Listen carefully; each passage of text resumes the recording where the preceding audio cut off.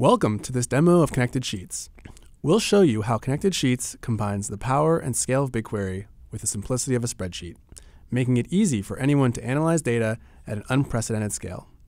You can now access, analyze, and visualize billions of rows of BigQuery data in Sheets without requiring any SQL knowledge. Organizations that are increasingly awash with data can now apply familiar Sheets tools like pivot tables, charts, and formulas to easily derive insights from big data with a live connection to BigQuery. We see many teams and industries benefiting from Connected Sheets, including finance, marketing, and operations teams, to name a few. For this video, we'll focus on Chicago taxi data, but encourage you to try it out on your own data to really experience the power of Connected Sheets in a context most relevant for you. So let's get started and connect to our data set. First, open up a new Sheets file, go to the data menu, and at the bottom, you'll see data connectors with the option to connect to BigQuery. Once you do that, you'll be asked to choose a BigQuery project. I can search my projects here and then select any project that has billing enabled. In this example, I'll choose the Connected Sheets demo project.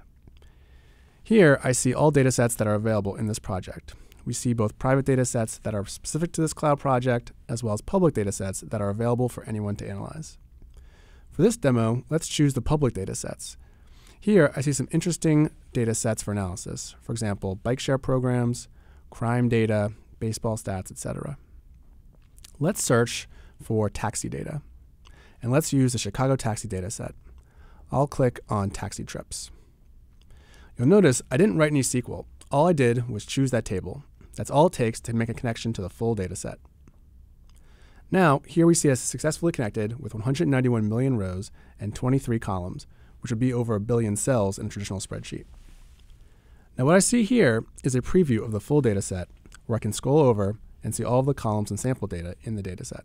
If I want, I can filter and sort this preview as well in order to explore the data set and understand more about what's in this table.